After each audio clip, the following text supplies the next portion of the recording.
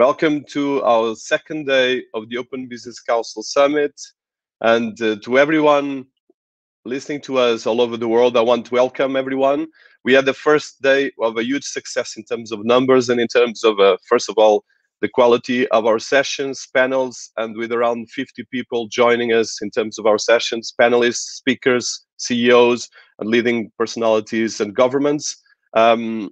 And we're here today to continue with the second day full of a wealth of panelists, wealth of sessions that will be highlighting the different trends, the different things that we are facing today when it comes to governments, business, digital transformation, and the challenge with COVID-19 and how to deal with this in a way that can create empowerment, digital capacity for making better empowerment of society, and as well create more opportunities and that can actually coordinate with the challenge that we are facing nowadays. We're going to be starting in around 13 minutes with a session, a special fireside between Eric van der Cliff, co-founder of Adyen.com Adyenbase.com and creator of Level 39 and former advisor to the British government in terms of the creation of Tech City that became London Tech City, that became Tech Nation UK, and as well the creator of Level 39 and the first CEO, and right now in a new venture that is looking at precisely how to look at the best things of technology and empower society. And during this fireside, we're going to have now Kazu Takemoto, the Honorable Minister of State and Science and Technology and Policy for Japan, and Kato Ochi, Special Advisor to the Government of Japan, and as well a strategist that has been working in technology in a lot of different areas. And then we have as well as a special guest, Tina Jabin, Managing Director, CEO of Startup Bangladesh, part of the ICT Government Minister. Then we have a panel, the Global Government, Business and Startup Tech Landscape Post-COVID, Challenge and Opportunities. That will be moderated by me with the Deputy Minister of Digital Transformation for Ukraine. We have as well Tran Van Tang joining us via a pre-record video. That is the Minister of Science and Technology Deputy for Vietnam. And Kimi Duan Kimiko, as she's known, that is responsible for the Vietnam Digital Transformation Frontier Tech Organization that works with the Minister representing Vietnam. Luisa Rubio Arribas, head of Guarda X, part of the Telefonica group, and of course Tina, that will be joining as well this panel. We have afterwards how can frontier tech, blockchain, AI, fintech change our government, cities, and society? Another very interesting panel moderated by Javed Katak. And then we have ecosystem, digitization, decentralized digital assets, DeFi, blockchain, and crypto, which is a very solid topic for our days. And we continue with 6 more panels during the day that you can see in openbusinesscouncil.org/summit. And you can see just the agenda with all the panelists, the speakers, the bios, and so forth. So I'm excited to have everyone joining us from different parts around the world, different time zones. We have people from Japan, where it's already afternoon, people from Bangladesh, people from India, and all Southeast Asia. We have as well a team in Kuala Lumpur and Vietnam. And we have, of course, people joining us a bit later in the afternoon from the Americas, and of course from Europe, where it's right now morning. So this summit was created with the focus of looking at a lot of things that are happening nowadays, especially the areas of the 4th Industrial Revolution and the Society 5.0, and how can we tackle these problems that are becoming the biggest problems and probably a frontier technology challenge for humanity. But as well, this all happens during one of the most challenging years, 2020, that precisely 100 years from the last biggest pandemic that was in 1920 has been disrupting the entire world, and as well has been creating a serious challenge for governments, for business, creating a huge financial economic havoc, but as well making us all change the way we interact with each other, with social distance, with a lot of challenge on these areas. But this all happens at the same time that we can actually share our ideas, our enthusiasm, and as well our challenge via digital tools. These digital tools are becoming more powerful than ever, and especially frontier technologies like artificial intelligence, blockchain, and the Internet of Things, and a lot of other technologies, especially fintech, are changing everything we do and the way we behave as humans. So we're going to be reflecting this, and I welcome everyone around the world to join us. We are streaming on YouTube channel of the Dinis Guarda Cities ABC Open Business Council. We are as well streaming special this session in the YouTube channel of the Startup Bangladesh Limited, and we are as well on Facebook, on Twitter, Open Business HQ, and Cities ABC _, and with a lot of other people around the world that are joining us and collaborating. So a couple of notes that I want to highlight, and especially probably presenting Eric van der Kleef, that is going to make the honors of starting the first Fireside panel. One of the things that we are excited is to make sure that part of this summit can actually help us coping better with all the challenge that we're facing, but as well connecting people with different experiences, different source of knowledge, and as well people that are struggling, but as well trying to create a more positive emphasis to all the challenge that we are facing. We are definitely in a very big, I would say, crossroad that is changing the entire society and creating a lot of challenges. And I think the way we tackle this precisely this year and in the next 3 to 5 years is going to be critical, because we are facing definitely a huge challenge when it comes to everything that is happening in terms of the way we deal with each other, but especially the way we are dealing increasingly with our tools, with our technology, new tools. And I think the most important thing for me as a technologist, as an author, and as well someone that takes these things serious, and as well being teaching for the last 10, 15 years, is how can we make sure that our young generation, our business, our startups, and our governments all work together on this. We cannot divide more society, and this is a great opportunity to make this happen. And as well, with all the challenges come a lot of opportunities. And I think the way we deal with this now will make a big difference. Artificial intelligence, even in its inception, has created already a lot of changes in society, especially if you look what happened in the US elections, what happened actually in Brexit here in the UK, where I'm based, that has been dividing society and creating a lot of challenges, but as well has been creating unique opportunities for us to share our ideas together and create new paths to improve and to optimize our business, our society, and everything related.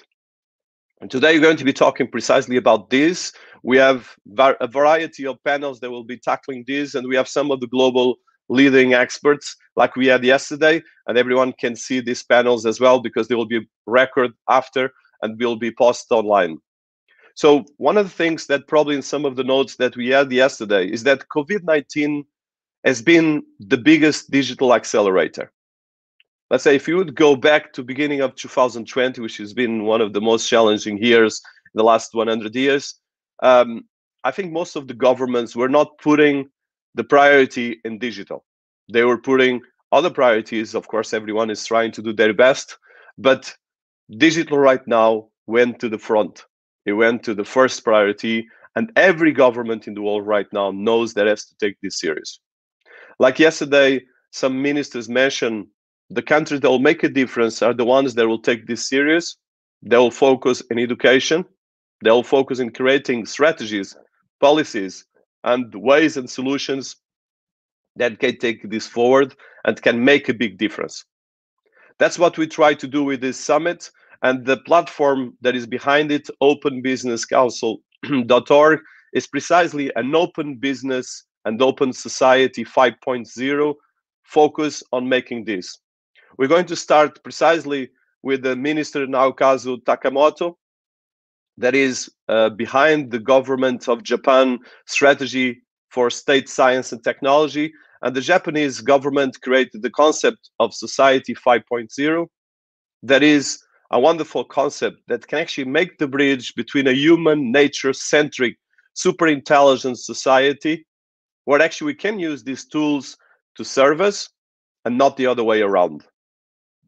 So we still have a lot of challenge in the world. We have a huge disproportion of the inequality. We have still a lot of countries that are under extreme poverty, and the COVID-19 actually created a huge disruption because it created a lot of poverty and a lot of disruption. But it's creating as well a lot of new tools for us to empower people with financial inclusion, education, and a lot of other things. So if we tackle this right now, and if we work together, we can actually create a lot of solutions. So I want to highlight these, and the panels today are going to be precisely about this. We have panels like how can governments, business, universities develop education, policies, and solutions, where we have leading personalities discussing this.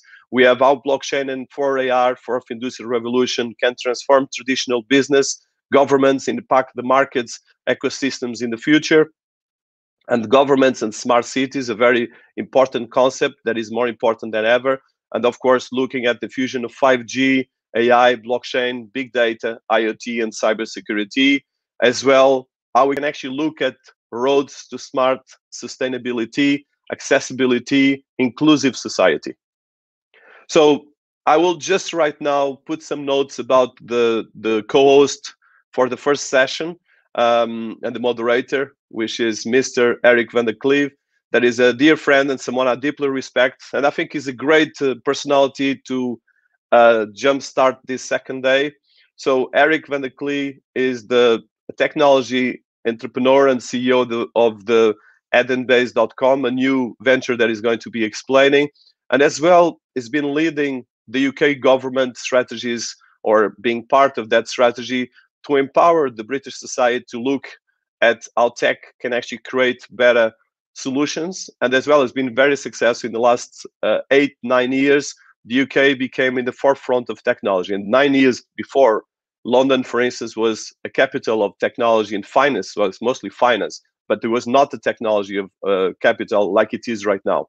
So that work was done between different people in society, and it was a huge success. I have a lot of respect for Eric, and I think he's going to be coordinating a great panel between one of the personalities of the government of Japan, one of the leading economies in the world, and as well Tina Jabin, that is going to be joining us from Bangladesh and talking as well about the Bangladesh economy, where she's leading the startup sector and working particularly with the government and the business to take a better opportunity. So I welcome everyone listening to us in the world, and join us for this celebration of ideas and as well solutions for our society. Thank you all. And Eric, I pass the word to you, I think probably in 1 minute.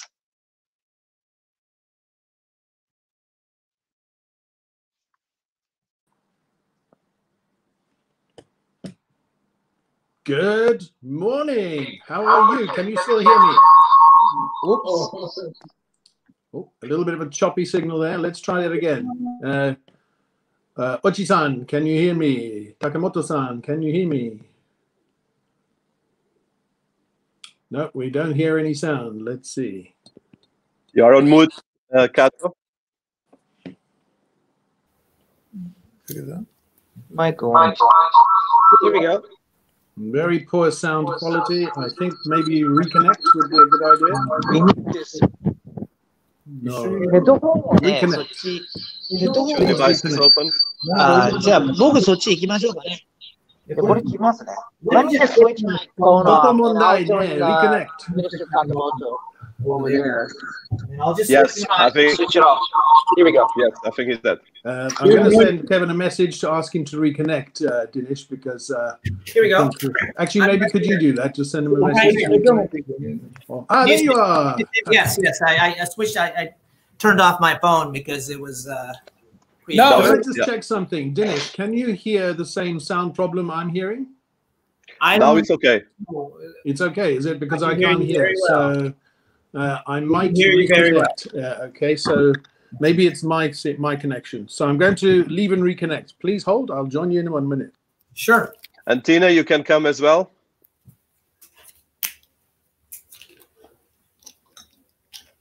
なんか言ってる。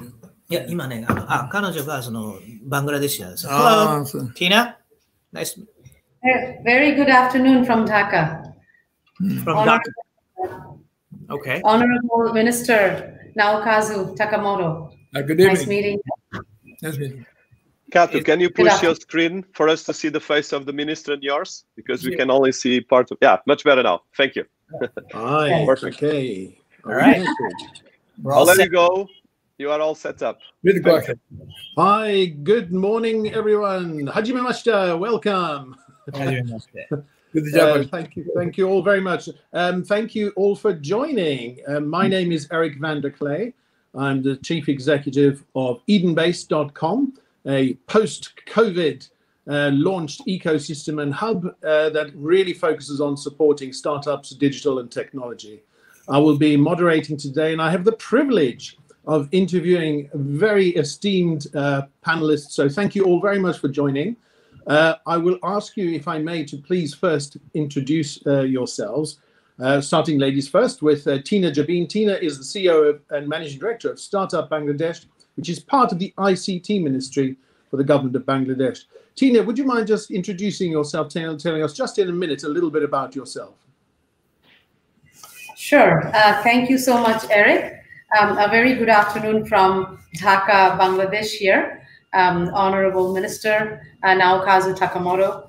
It's very nice. It's an honor to be in the same program with you.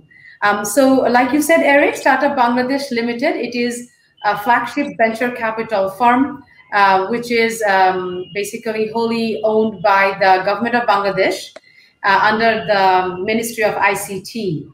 And this has been conceived under the visionary guidance of our Honorable Prime Minister Sheikh Hasina, and a very generous allocation of about $60 million, which is part of the Digital Bangladesh strategy. As you know, that the architect of Digital Bangladesh, Shojib Wajid Joy, is leading the ICT sector, and under a very, very able leadership of our Honorable State Minister of ICT, Mr. Zunaid Ahmed Polok.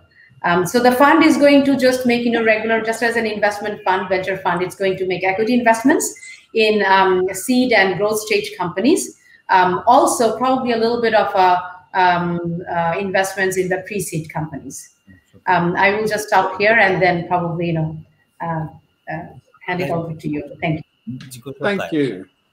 Thank you very much. And so a very great honor also to welcome Takamoto-san, Minister of State for Science and Technology Policy, and Ochi-san, Special Advisor to the State Minister, Business and Political Consultant, amazing TV personality, strategist, film personality. It's fantastic to get you guys here. Welcome. Hajime mashita. Thank you very much for your invitation. I have been working until 2 months ago as a State Minister for Technology, Science and Technology, okay? And this time I'm very much glad to have this kind of very unique chance to talk with so many people all over the world. And, we are very much suffering from the COVID-19. And every day, the infected people, the number of the people are increasing every day. And not so serious as the United States or the European country. However, I'm afraid it becomes the same situation. So anyhow, we have to change the views about the COVID-19 with all over the world friends. Okay, anyhow, we are, our government is now paying a great effort to build up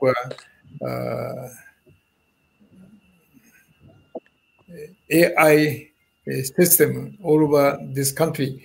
And while I was serving as a state minister, I made a plan to unite all of the ministries within 3 years as one run. So within a year, maybe the next September, our government will establish the digital transformation agency. Yeah, and every information should be centered on this agency. I think in so doing, we can catch up with the advanced country, the United States or some other countries. Thank you, thank you. It's a huge challenge, I'm sure, Yes. which is especially trying to get 3 government departments to work together. Having worked in number 10 Downing Street before, I realize how challenging that can be. But Kevin, let me ask you a question, if I may, which is, as you move from science and technology to think about just digital transformation, how is Japan looking at just the transformation to digital? What are the kind of things that they're looking at the moment? Well, as the minister just told us, that the Digital Transformation Agency is to be established in September 2021, which is next year, I think. Right. And they'll be launching all sorts of functions there, I think. And it's the first time for such an agency to have been created, right?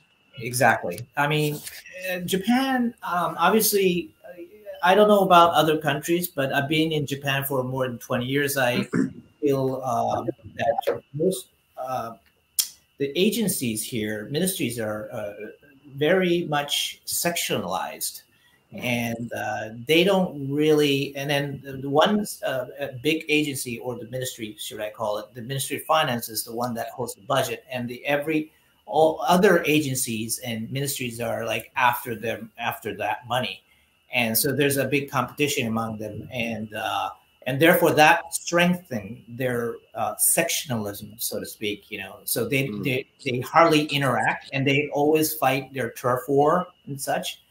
But by bringing this digital transformation, every single information data will be sucked up to this one particular agency, which is some fear that this agency could even compete or maybe become more powerful than the existing financial ministry. So that's something that we need to see how things will turn out. But this digital transformation will probably, hopefully, put a stop to this sectionalism and turf war among the ministries and the competition, which is not exactly serving well for the ordinary people, for the people of Japan.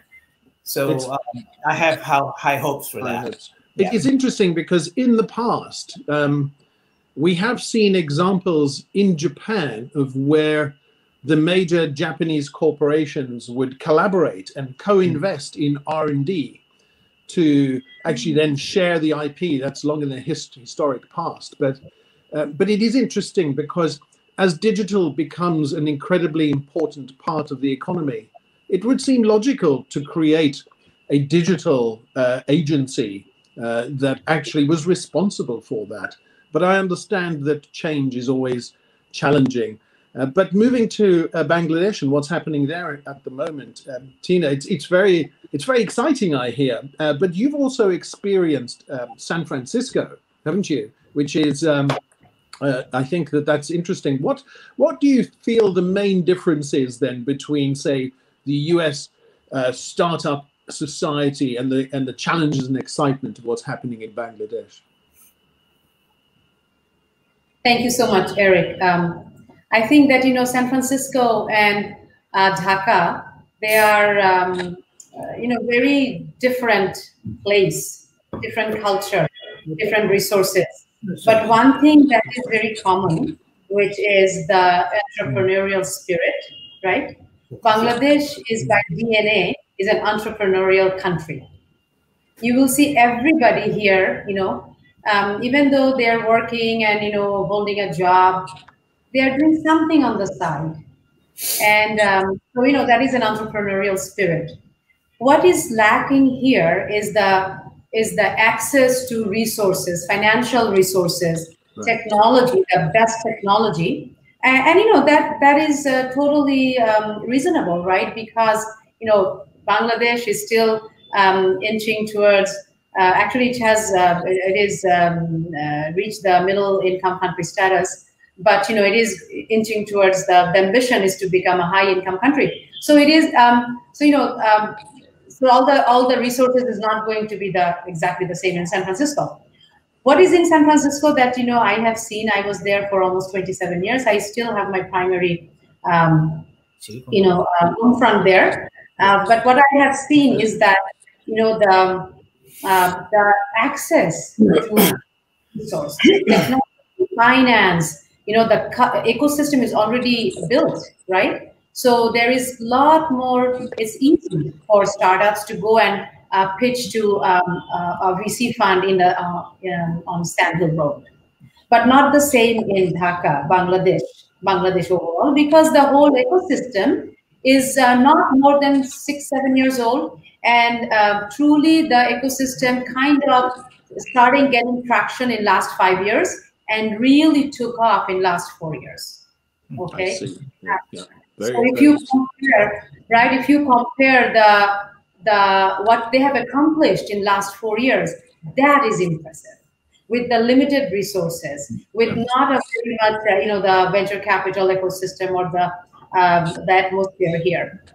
So that would be my comment. That's very helpful. Yes, one of the things that I realized was that, of course, Japan, I think, is one of the biggest investors in inward investors into Bangladesh anyway, isn't it, Takamoto-san? Perhaps you can tell us a little about that and the priorities that you are facing in Japan. Well, we are doing great and paying a great effort to develop startups in this in our country. To tell the truth, the number of unicorn is only few, maybe 4 or so, but the United States more than 200. And in Europe, the same number, I think. So, you know, we have to develop startup.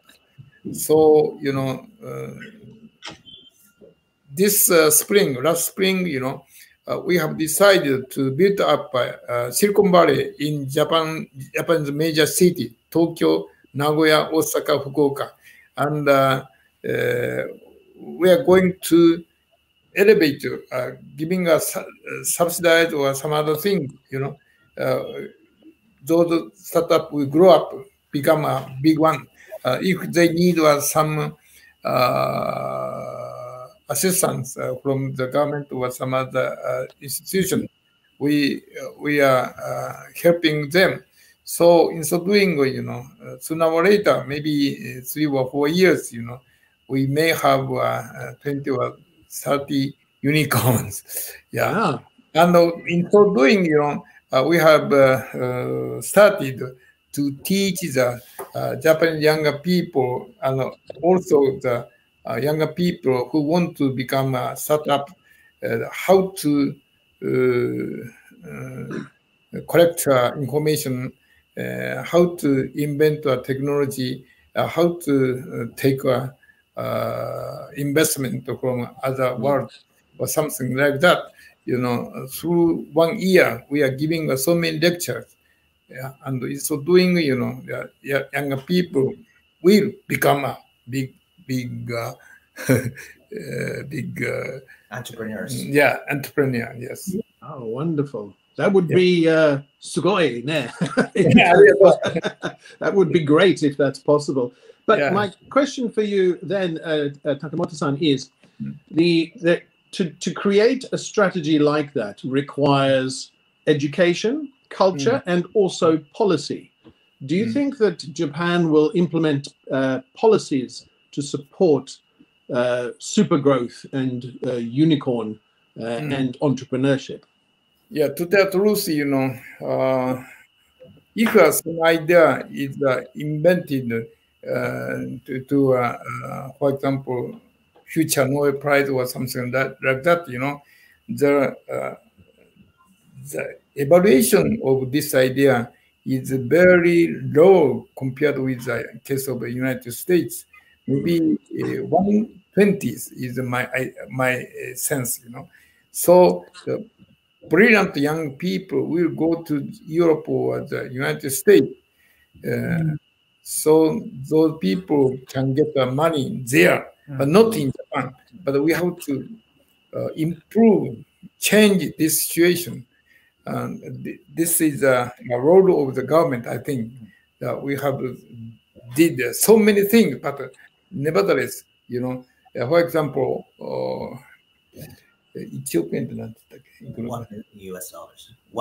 million US dollars will be given to some researcher or some unicorn who are studying or working in the universities. And we select maybe 300 people all over Japan, or something like that. So, you know, in so doing, you know, we actually, those young people will apply for the future. And what's more, the government, you know, we are going to develop new technology. We call this one moonshot program. Eight project we have, including some idea to combat with COVID-19. Oh, very good. The whole world will want to know about that. So that's a great idea. Okay. Well, we look forward to learning more about that. I think a moonshot program is a brilliant idea. But Tina, the government of Bangladesh is working on a big technology startup ambitious plan and fund. Do you want to tell us a little bit more about that and the ambitions? If it is successful, what happens in, say, 5 years' time? What will have happened? Thank you, Eric. You are absolutely right. The government of Bangladesh, under the visionary guidance of our Honorable Prime Minister Sheikh Hasina, we are working on an extremely ambitious plan, which is based on technology. Because, you know, the technology is the way to go, right? To transform a society, to bring large-scale impact, and to reach the last miles, and to, you know, achieve the SDG 2030 goals. So with that in mind, you know, technology is being incorporated in all our national plans, in any type of public works, infrastructure, and whatnot. And right now, what we are doing is the ICT Ministry have this massive projects, couple of big projects, I'll just say very quickly. One is the High Tech Park Authority, Bangladesh High Tech Park Authority. And there is like almost 39 high-tech park and, you know, special technology park that is under development, and some are in operations. And the idea is to host, you know, technology firms, and not only that, to bring, you know, foreign manufacturers such as, you know, Samsung is right now producing manufacturing some of their most latest phones in one of these technology parks. So, you know, that's one. So that is kind of like a made in Bangladesh campaign, where, you know, all these tech gadgets are going to be made in Bangladesh and will be exported. So that's one. The other one is definitely the startup ecosystem, because in every single facet, you can plug in a startup because they're agile and they have innovative ideas. And if it works, then, you know, you can scale up. So you know, that's how our Startup Bangladesh Limited, this VC fund, has been kind of launched. So, you know, startups are everywhere, and the verticals that, and also logistics, and mental well-being is also a big factor that is being, you know, kind of highlighted in our national plans and also the ICT roadmap. Very cool, very cool. Kevin and Takamoto-san, I want to say that in the United Kingdom, when I was working for the Prime Minister, we had a very special event, the London Olympics, which we used to attract startups from all over the world as a big kickstart opportunity for startup and digital. We are so excited around the world that Japan has given the go-ahead for the Olympics again. It's a very good chance, I think, to shine a light on what Japan is doing. I mean, for either of you, do you think that it will be possible, or do you think COVID will slow that down? Well, we are now struggling with this, okay? Yeah. And we are eager to hold the Tokyo Olympic Games next year. However, the COVID-19 is very strong, become very stronger and stronger. Therefore, maybe the next summer, this COVID-19 will become very small and weak. Okay? I see. And we still have a strong desire to hold that, but we have to devise how to defend ourselves, how to defend the player from this pandemic disease. Okay, therefore we have to use technology. Yes. Yeah, and the idea. Well, we are very happy to share with you. We have just launched our competition in the UK for finding COVID-beating solutions for travel and places. So, which means schools, stadiums, anything. And we will invest in these companies, and we want them to go global. So if we find any good solutions, we will share them with you, because I think the whole world will want to know about this. Thank you. Thank you. What's more, in 2025, we are going to hold an exposition in Osaka, the second largest city in this country. Yeah. I remember going to Osaka, but tell me more about the exposition. Exposition. The World Expo 25. World Exposition, yes. So what is the ambition for that? We are going to show the high technologies in the near future. For example, flying a taxi. Wow, honestly. Wow. Yeah. Wow. I'm coming. Yeah. Please, we welcome you. That's amazing. That's really, really good. Kevin, what do you think the priorities will be for Japan as it faces this transformation for digital and fighting COVID? Well, I'm actually not exactly. I personally think that COVID-19 has been overplayed, and given the fact that the death rate and the severe cases are like really going down. But however, we're counting numbers of positive cases, and the numbers are proportionally inversed, and we know that we have more because we practice more tests. We practice PCR tests, and then as a result, you get more number of people being. These days they call it infected, but they used to call it in Japan as well. On news channels they would say positive cases, but now somehow we kind of changed the word to infected, which is kind of. I mean, I'm not exactly a conspiracy theorist, or I don't buy all those stuff, but.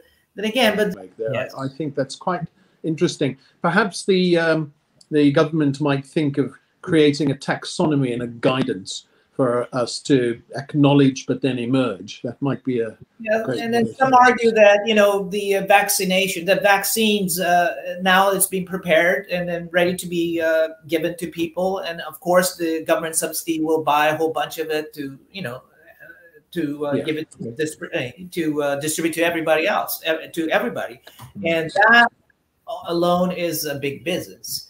So there's a thing of some kind of business schemes or interest, or it's really hard to say. But you're always going to get the conspiracy theorists, and I think that the vast majority of people understand the amazing benefits that vaccine have given to society and the world. And the PCR test as well. Yeah, no, that's true. Tina, I wanted to ask that from our observations, we've seen that Bangladesh really has, when you think about it, been managing COVID pretty well comparatively. So that's that. I mean, it's quite a difficult challenge, but nonetheless, it's important, and that's one important issue. But the other issue, which I think you hinted at, is sustainability and the ESGs. How does that propagate into the work you're doing? Can you do you within your work and Startup Bangladesh focus on sustainability and ESGs as a sector? Of course. I mean, you know, that is like an unwritten rule, right? Because, you know, the country wants to accomplish the SDG 2030 goals. And that's not just, you know, a check mark. That's because as a country, if you want to enter as a high income country, and if you want to sustain that, you know, you need to have a country which is inclusive, for everybody, it's sustainable, whatever the programs and the lifestyle is, and also it needs to be humane, right? So these are things that is kind of sitting on top of all the business plans and the other national plans. So with that in mind, of course, you know, when we are looking at our selections for investments, for example, very small example from what we do from Tata Bangladesh Limited, we actually also look at, okay, you know, these are the startups that we are looking at for as possible investments, and what type of SDG impact are they going to bring. For example, you know, right now, one of a big trust factor is fintech, edutech, health tech, right? So in all of this, you know, quite a few SDG are going to be met. I mean, you know, zero poverty, no one left behind, right? So yes, absolutely. And one of the things is very important to gender parity. Also keep that. あとはなんか日本が高本さん、どうぞ。どうぞイノベーションでどのぐらいどういうことをやってるか具体的に例えばムーンショットとか。Yes. I'd like to talk about our effort to have a moonshot program, okay? And you know, we have our country received 24 people received the Nobel Prize already, and in case of the United States, maybe 180 or so. So, but the Japan is the second in the world. China is the only one. Korea 0. So compared with those situations, you know, Japanese technology is very much advanced. However, now we have not have a strong confidence in developing this technology. Therefore, we have to give a good salary to the researcher and the people. Awards. Yeah. So incentives, yeah? Yeah, incentive. I have a grant from the University of California at Berkeley. The professor of this university were given 4,000 万, right? 400,000 US. 400,000 US dollars. But in case of the Tokyo University, professor 120,000. 120,000. Maybe 1,000. This is the reality. Because that, you know, very brilliant young people will go out from. Yeah. They will leave the country. Brain drain. Yeah. Brain drain. That's very interesting. So I was hired by the UK government to reverse the brain drain, and we created a program to find the brightest and the best and attract them back to the UK. It's a very successful program. It's worked very well. I actually, Dinis from Open Business Council knows about that program because I gave him information, and I strongly recommend it. But what's wonderful is that as a former minister is that you are highlighting the challenges and you're not frightened to say so, which is wonderful. So we want to encourage you to do more. Thank you. Because it does take takes these change. But can I ask you, as someone that was responsible, a minister for science and technology until only 2 months ago, how difficult is it for government departments to embrace change? For example, is it possible that government can say, all government departments should use blockchain by a certain date and create efficiency. Is it possible or is it very difficult? It's a bit difficult, but it's possible. I myself paying a strong effort to do that. We are asking so many people in so many agencies and different department of the government, you know, you should use a blockchain or some other thing, CBDC or some other thing. China is now experiencing CBDC. Yes. Bank of Japan was quite against until last year, but very recently they changed their attitude. They are now trying to make a research and trying to experience activate the CBDC. Yeah, we want to encourage that because we believe that it could transform international trade. CBDC could remove a lot of friction in trade. So it's a very interesting idea. We hope it will be successful. I think everything will depend on the relationship between demand and supply. Okay, people want to have very convenient money, and if it's not always supported by the government, if it's usable between the one person and one person, both of them are giving a consent. Okay, everything's okay. Nowadays, you know, people are changing the goods, potato with the other people. Barter economy. Yeah. Therefore, Bitcoin coins, cryptocurrency is a kind of barter economy. Yeah. We hope that the technologies behind cryptocurrency will gradually become mainstream, and mainly blockchain. But because, very important reason, it potential for creating trust where trust is difficult, and efficiency where efficiency is difficult. So we are very hopeful for that. Yeah, but Eric, it takes policy making. Yeah, but Eric, you know, cryptocurrency and CBDC is a two different. It's apples and oranges. Like it's a different thing. You know, CBDC is like issued by the central bank. It's actually money, the real money. Whereas crypto is more or less a speculation. It's more like, well, one is decentralized and one is centralized, and but it is interesting because I joined the Bank of England consultations on CBDC, and they are asking the questions whether it should be centralized or whether it should be decentralized as a philosophy.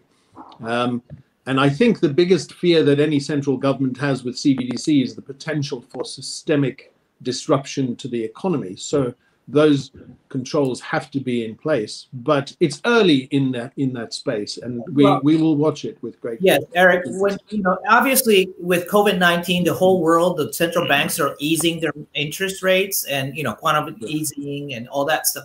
That if you decentralize the digital currencies worldwide, that will not happen. That cannot be taking place. I mean, it's not gonna. That's why we need to have something, a sort of like a go-between of a centralized and a decentralized money for the world. Otherwise, there's no way that we can control the sentiment or the business sentiment or the economy of the world. So that's why there's a lot of, and then you have to sort of like bring in the China factor as well, and maybe the world might become like divided into two different factions: United States allies and the Chinese allies. And so there's a lot of moving parts right now as we move forward into. Well, we will watch it with great interest, and it's very good to see Japan and many countries discussing this at the moment. Tina, do you know if there have been discussions and exploration and consultation about this in Bangladesh? I have to say that there is the discussion. Of course, there is, but in a limited scale. But we are looking into, and this is just in a very, very initial stage, that, looking into a digital currency. So, but, I'm not the expert on that side. So, no. Not much I can no share. Worries. Well, actually, while I have you, I want to ask you a question. If we, and in this section, I wanted to ask us to either perhaps make some predictions or maybe what we hope might happen. So considering that society, and Tina, if I can ask you first, considering that society and the economy has taken such a tough impact because of COVID, what do we think, for example, the startup society can do to help recover that? And how long do you think it'll take before it returns to where it was pre-COVID? I'm so glad that you asked me this question, because now I can show off about my startups, because I can tell you how the startups have really got plugged into the system. And, e-commerce site totally exploded, e-commerce business exploded because, the lockdowns, the startups were doing these deliveries. The FMCG startups, the online stores like Chaldal is one of them, their business exploded. The logistics, like Patao, they were doing, these delivery services. And also, so, they have really plugged in. The mental well-being startups, they were taking, such as Mayapa and Moner Bondhu, they were taking like thousands of calls. Education startups, Startup Bangladesh Limited right now has about 20 education startups, edtech startups, who are providing content to the education ministry for their national curriculum, online content. So, they have plugged in, and Tina, I'm sorry to interrupt you. I've just had a signal that we're going to lose the minister soon. So I just want to get one last word from him before he goes. But thank you so much, Tina, for that. We're very ambitious. Takamoto-san, final question for you, which is, if your ambitions for Japan and society are successful, I think we will see a good chance. It's a good chance to recover quickly, but it will take time. If you were to give a message to your colleagues around the world in similar roles to yourself, what would it be? Well, our country, in some sense, an advanced country as far as the technology is concerned. So, under this situation, I mean, the whole the world is covered with COVID-19. We can survive from this very severe situation. So, for example, the death rate of COVID-19 is very, very small compared with the European country and the United States. I don't know the reason why. However, it's a true. So, we come out from this very severe situation. So, what's more, our society is a very aged society, maybe the one of the most aged country in the world. So we can survive from this very severe situation. This experience, this technology will be studied by some other countries in the future. I think we can contribute to the health of the world people. Thank you. We would like that very much. And actually, I want to thank Open Business Council, because their #1 goal is to share knowledge like this between the world. And so I'm very keen supporter of that. So if I may, I would like to thank all the panelists for kindly participating. Thank you so much, Tina. Thank you, Minister. Thank you, Kevin. Much appreciated. And I really look forward to coming to Japan and going in your flying taxi. Thank you very much. Please come to Japan. By all means. Yeah. Very nice. Thank you. Thank you very much. Thank you, everyone. Take care. Bye-bye. See you again. See you again. See you again. Thank you. Thank you. See you again. Bye.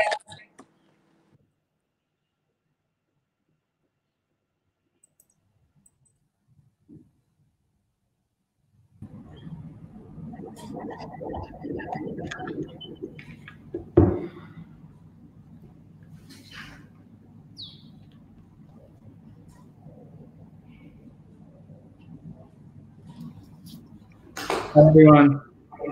Hello. Dinis is speaking with someone. Okay. Apologies. So thank you so much for joining me. So I welcome right now. So we finished right now the first panel with Minister Takamoto and Tina. There was a very exciting way of looking at two very divergent economies. So Japanese economy, the third biggest country and economy in the world in terms of economy, and as well Bangladesh, which is in terms of population one of the biggest countries in the world, and as well an emerging economy with a lot of capacity to go forward. So I welcome this panel. They will be precisely talking about continuation of this previous panel. So we're going to be talking about the global government, business and startup tech landscape post-COVID, challenge and opportunities. So I'll start slowly, just highlighting a bit of each of the speakers. So I welcome Oleksandr Bornyakov, Deputy Minister of Digital Transformation for Ukraine. And Dinis, we saw previously, so Managing Director and CEO of Startup Bangladesh, part of the ICT Government Minister Department. Trang Van Tang, they will join us through a video, Deputy Minister of Science and Technology of Vietnam. And Kieu My Duan, that is joining as well from Vietnam and is working with the Minister of Science and Technology. And she's as well behind the Vietnam Digital Transformation Frontier Tech organization. She will tell us a bit more about her. So we have a very diverse, and of course I cannot forget, we have as well on the panel Luisa Rubio Rivas, that is the only non-governmental person here, but is as well leading a global organization, part of the Telefonica Telecom group, that is WireX, which is one of the biggest accelerators of technology in the world, that has been doing fantastic work almost all the world in terms of accelerating and creating an ecosystem for startups. So I would like, if possible, for each of you to do a small presentation, because it's great. I'm looking forward to hear from you, and probably starting by the ladies. We have 3 ladies, so Alex will work there as well, but I think it's a very diverse panel as well. I don't know, Luisa, probably start by you, because Tina introduced herself, and then, yeah. Yeah, wonderful. So thank you, Dinis. Thanks for having me. Hi, everyone from Spain. I'm very grateful to participate in this amazing panel representing Guarda and Telefonica. So as Dinis said, Telefonica is one of the biggest telecommunication companies in the world. We have around 350 million customers in our markets in Europe and in Latin America, operating in 12 countries, presence in 24, more than 100,000 employees. So as you can imagine, innovation and collaboration between startups, corporations, governments, it's something crucial for a company such as Telefonica. We need others to innovate. That's not something we can do only by ourselves. So that's why we have built a quite relevant open innovation unit, of which Guarda is part, to open Telefonica to startups, corporations, governments, to different partners. And we have been doing this almost for 10 years, but we do it not because it's trendy or because that's what we should do in terms of corporate social responsibility. We do it because it makes sense in terms of business and in terms of impact. And just to give you an idea in terms of economic impact, last year we made more than 35 million in business only in Spain, between the startups in our portfolio, Telefonica, and our customers. So you can also think, for example, in terms of employment, we have invested in Telefonica in more than 900 startups, if we consider all the investment vehicles that we have. So if each startup has 20 employees on average, just to be conservative, the impact is huge. So of course, it's a big challenge. As the title of this panel starts, but it also represents a great opportunity. It requires a lot of effort, but the outcome you could get could be terrific. And that's how we see it from Guarda and from Telefónica. And that's why we have decided to challenge ourselves again in this crazy year 2020, launching this new project I'm leading, Guarda X.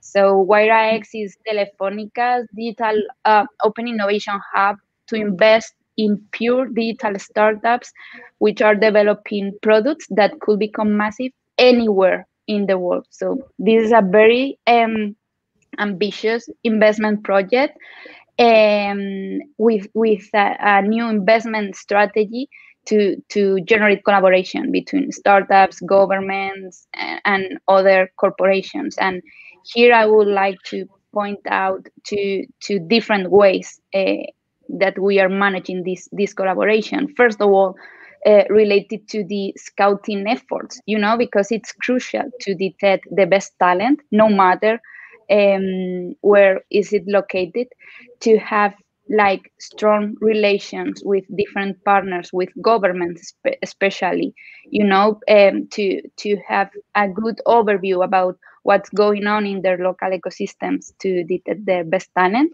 and also to help our startups when we make a new investment to grow and to enter into different markets. So I'll be more than happy to engage with all the people connecting today to the event and to explore potential synergies and solving new challenges together.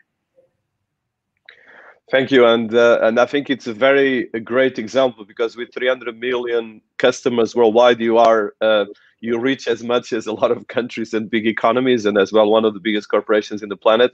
So I want to go to Vietnam. So Duan Kimiko, as you are known. So Vietnam is a very fast-growing economy as well, with 100 million people and very young people. And you've been making the bridge between the startup ecosystem in Vietnam, but as well all over the countries around that, but as well in Europe. But as well, you work with the government. So can you give us a bit of a context in terms of both the initiatives of the government and as well what you've been doing in terms of the work between the startup? You did a big festival with the government recently. So I want to highlight that. Please let us know about you and about that. Thank you, Dinis, and it's my honor today to share in terms of like the upcoming initiatives from Vietnam. So actually, in Vietnam, we have like the saying that actually we are like the next hottest destination in Southeast Asia. So just after Indonesia, now Vietnam is like the next destination. And my name is Kimiko. I'm one of the top 10 most influential women in tech by Analytics Insight. And I founded Yellow Blocks as like the first emerging technology consulting firm to connect Vietnam and the world, specifically for frontier technologies and deep tech. So for Yellow Blocks within the last 3 years, we have built the strategic partnerships with Vietnam government, Singaporean government, Austrian and Australian government. And our focus is to bridge the gap between like the investors when they come into Vietnam, to have like a whole ecosystem overview, and also to provide the market insights for Vietnam who want to go to different countries by partnerships. So in our network currently, we have like multiple biggest telcos in Vietnam, biggest technology companies in Vietnam, and then we talk on the government level when we discuss like when we introduce them for the higher partnership level. So later on, Dinis is going to show you one of the video. Unfortunately, our Deputy Minister, Mr. Tung, cannot join our discussion today, but he has pre-recorded a sharing, and in which we will showcase some of the Tech Fest. So Tech Fest is one big initiative that we started in Vietnam 6 years ago, when like the startup world is actually the startup definition is not yet very well defined in Vietnam. So Tech Fest is like the biggest technology festival and conferences that prolong from 3 to 4 days. And before that, we have a lot of activation and event in different provinces. We have 64 provinces in Vietnam, and we gather on the top of these 64 provinces and then gather in the biggest Tech Fest. And our Tech Fest just finished 2 weeks ago, in which Dinis was also an honorary speaker. And apparently Tech Fest, by joining Tech Fest for the last 6 years, in terms of like being the co-host and also one of the strategic supporters, I have seen a lot of improvement in Vietnam ecosystem. And I think this is also a very big effort from the Vietnam government. When they, for the last 3 years, we have seen like very big initiative. We have the whole project named H44. The decree H44 that states out that this is the year for startup, and Ministry of Science and Technology actually have like the honor from the Prime Minister to say that from 2020, Ministry of Science and Technology is one of our focus in terms of our digital strategy to increase the economic growth of the country. So now every effort is being put into how to increase like the competitiveness of the whole ecosystem landscape, and more we are more interested into like the potential of deep tech and frontier tech in terms of smart cities. So we also have a lot of big projects going on right now. Thank you so much, Kimiko. So Tina, in Bangladesh, you mentioned a bit before, but you didn't go too much in your work in the Startup Bangladesh Limited work, and as well working with the minister and with the government to push the startup and technology ecosystem in Bangladesh. And Bangladesh is a very big population, very young, and as well you come from Silicon Valley, so you work in one of the biggest corporations in the world as well. So a bit of that background that the previous Fireside there was not so much time, but just highlighting that because I think it's interesting. Both you and Alex have a very similar background, but I think it's interesting to hear that as well, from Silicon Valley to right now leading an emerging company, and you are one of the biggest corporations in the world. Yeah, thank you so much, Dinis, and hello, good afternoon to my esteemed panelists here. It was really nice hearing Luisa Rubio's story. That they want to connect to the startups, right? Because they will bring the solution. So I would love to reach out to you later after our session, because we also have telcos who are doing the same thing. They have accelerators who are supporting the telcos. They are supporting accelerators. Actually, they themselves have accelerators where they're bringing all kind of incubating all kind of solutions by startups, such as the Telenor accelerator, which is the GP accelerator, Governmental, and then our ventures, that is Robi Aziara accelerator. And it was really good, listening to Miss Humi Duan, the Vietnam story. And it's kind of similar in Bangladesh. And Dinis, if you don't mind, I'll just share the Bangladesh story. I think, it will really flow well. So Bangladesh startup story is really started about 7-8 years ago, and really got traction about probably 4 or 5 years ago. So when we started Startup Bangladesh campaign, initially this was like a grant platform. It's called Idea Innovation Design Entrepreneurship Academy, IDEA. So it's a grant platform. And under that platform, about 4 years ago, we so far funded 157 startups, and it's ongoing. But what has happened is, at that time, there were a couple of accelerators, like I just said, GP accelerator and one more from one of the other telco. And then Startup Dhaka was another one. But then when the government comes in, right, where there is, it's a very nascent ecosystem, the private industry gets very psyched up. So at that time, we did a competition call for solutions for startups. And then we got about 273 submissions. But now, we just finished Ideathon with the Korean government and Idea project. There was, I read it yesterday, there is like about more than 3,000 submissions. So you can imagine that how sensitized the ecosystem have become.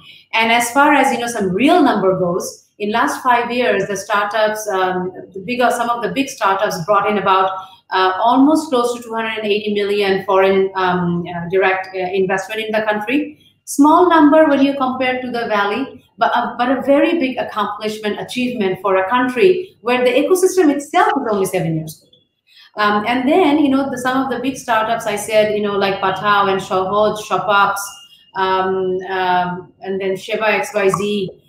They together, the ecosystem employed about 1.5 million people. So these are impressive numbers, right? And now there is about 42 accelerators. Almost every single university has some sort of entrepreneurship club or a startup type of club. And there is about 2,500 healthy startups that is in the system. The real numbers are a lot more, but the kind of active startups are about 2,500. So the ecosystem is really robust and is on fire. And now Startup Bangladesh, our venture capital fund, comes in, and we are right now in the process of making real equity investments, and this is going to make history because that government owned venture capital funds are not that many in the world, and Bangladesh being still a very green country, although doing very well, progressing very, very well. But Bangladesh taking an initiative like that is really, really, I would say, amazing and awesome. It's a landmark. So I know that we have all these panelists here, and I would love to engage in partnership, exploring what we can do and collaborate, in this landscape. Thank you, Dinis. Thank you so much, Tina. And I think you have a very unique spot that Oleksandr shares as well. So, Oleksandr, Ukraine is particularly interesting because it has 1.5 million companies, and is actually one of the most scientific, or at least in terms of science, but as well in terms of technology advanced countries. Although it has, especially during the last year, has been hearing for a lot of different reasons. But I think in terms of the tech ecosystem is one of the most cutting edge in terms of developing talent and a lot of different things. So can you tell us a bit about what you've been doing both, and I know that you have a career as well academic and as well in business, what the government has been doing, and of course you're leading that efforts, and I know you're doing very innovative things in terms of attracting international investment, but as well putting the ecosystem and working with big corporations and so forth. Yeah, thank you, and hi everyone. It's a pleasure talking and sharing experience, of course. Look, well, first of all, you mentioned the ecosystem and the talents. So just to give a brief overview, Ukrainian IT industry, together with, I would say, together with the startups, is more than 200,000 people. So those are mostly engineers. We have just like 15,000 companies just specifically focused on IT and startups, and there are really literally a couple great stories came from Ukraine, like GitHub. It's a Ukrainian-based company. Recently, there was a company called Reface AI. It hit the tops of the App Store and Google Play market with the artificial intelligence solution that but it was a kind of funny application because it just puts your face in on the celebrities' videos, but they reached like 100 million downloads in just a week or so. And recently they raised money from Anderson Horowitz. So and also Grammarly is also like a unicorn startup from Ukraine. So that there are a number of great stories that came out from Ukraine, and we obviously trying to do more. In terms of what government does, that's let me just give you a couple examples. So the biggest one is that Ukrainian government created a fund. It called Ukrainian Startup Fund, and it basically has two goals. First of all, is just give grants from 25 to early stage and 50,000 for a little bit later stage startups. It's just a grant, so you don't have to get it back. And less than a year, they got like 2,000, almost 2,500 applications. So the government now in Ukraine, government is the biggest angel investor. So that's what we did for the last year, and we're very, very proud of it. And the second thing that was part of also Tina mentioned that I heard a couple times about accelerators and incubators. So that there's also a weak spot in Ukraine. There were just a couple of them, and you mentioned my background.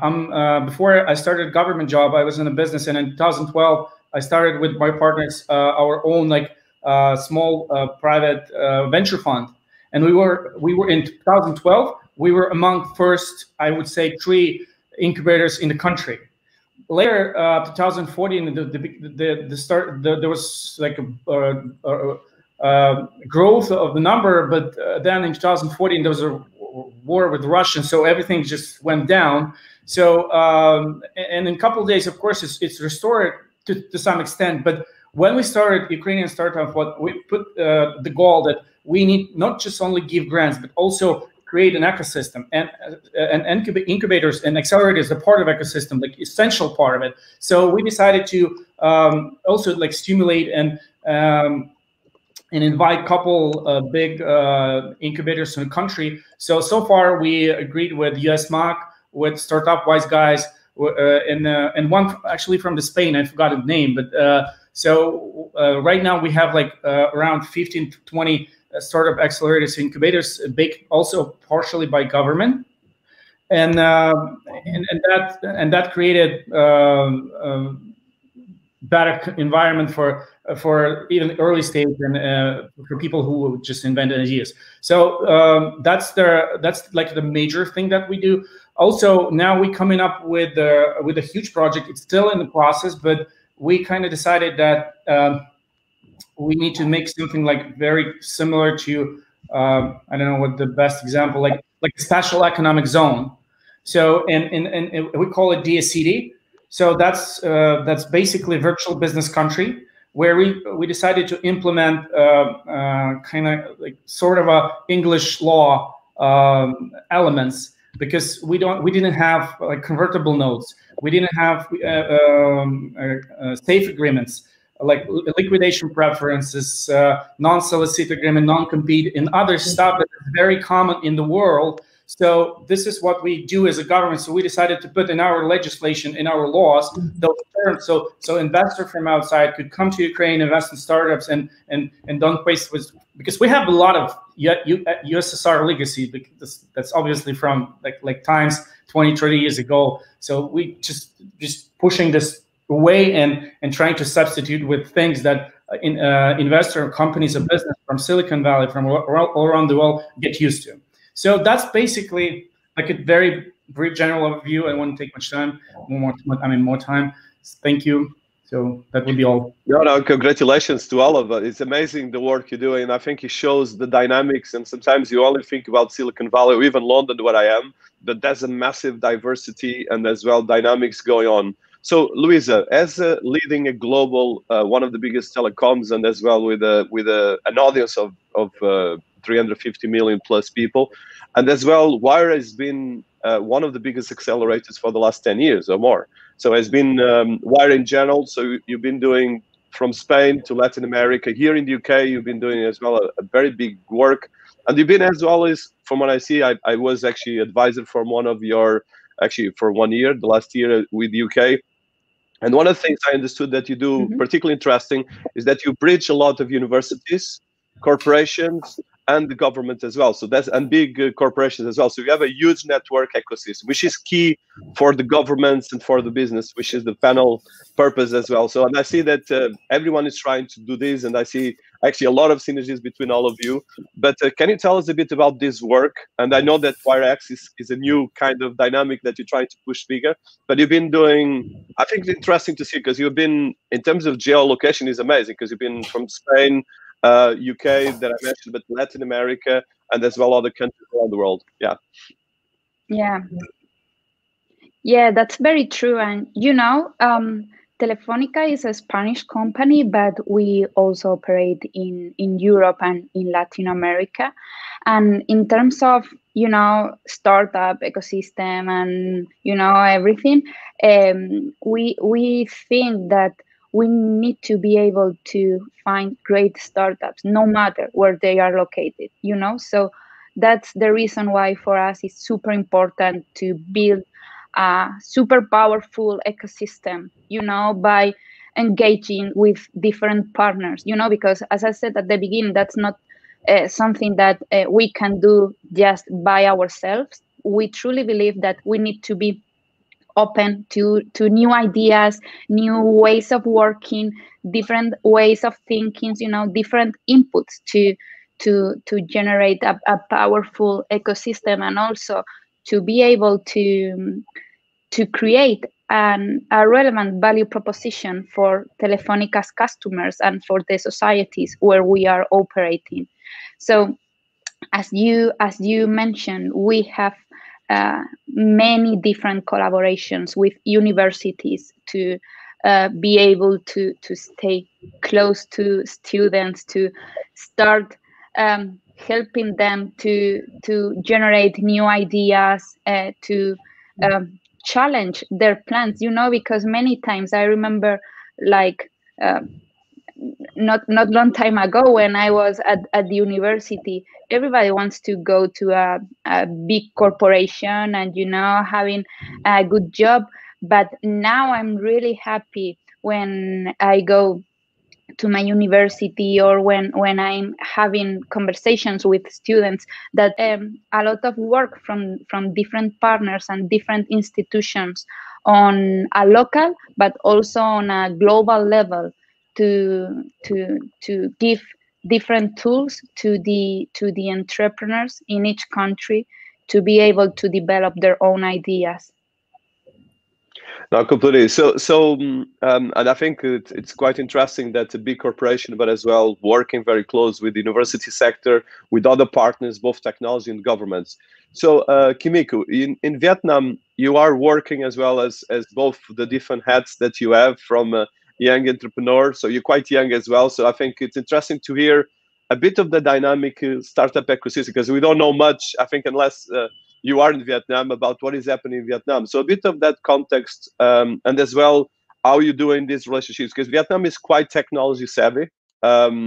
And it, like you mentioned, is a fast growing economy, but they're very technology savvy, but there's a lot of different things. So a bit of this ecosystem, if you could tell us a bit about that, about how you see this from the different apps that you've been working.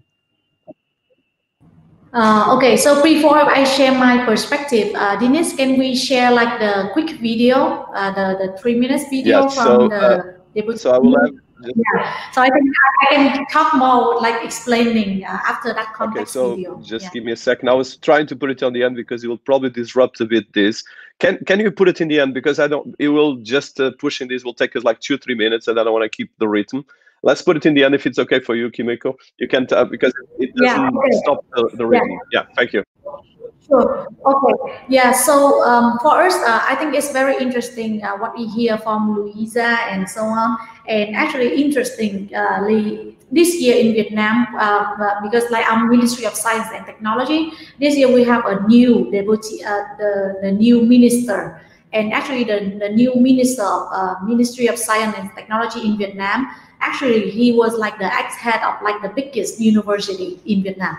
So this is quite a big change. And also like for the Tech Fest, after 5 years, this is the first time that we can gather like really the Prime Minister and the whole Parliament to go to this Tech Fest, because usually it will be, if the MOST is the host, then they will invite different ministers from different, whoever is going to apply digital transformation into their daily operation. But this is the first year that we can invite the Prime Minister, and the venue for this year is actually the National Economics University. So this is a very, I think the acceptance and like the statement that we believe that the core root to the thrivingness of the startup ecosystem is in terms of like developing the next generation, and with the university R&D and building like the next generation. So in Vietnam, like the dynamics between startups and so on is for the last 4 years is mostly heavily based on the investment wave.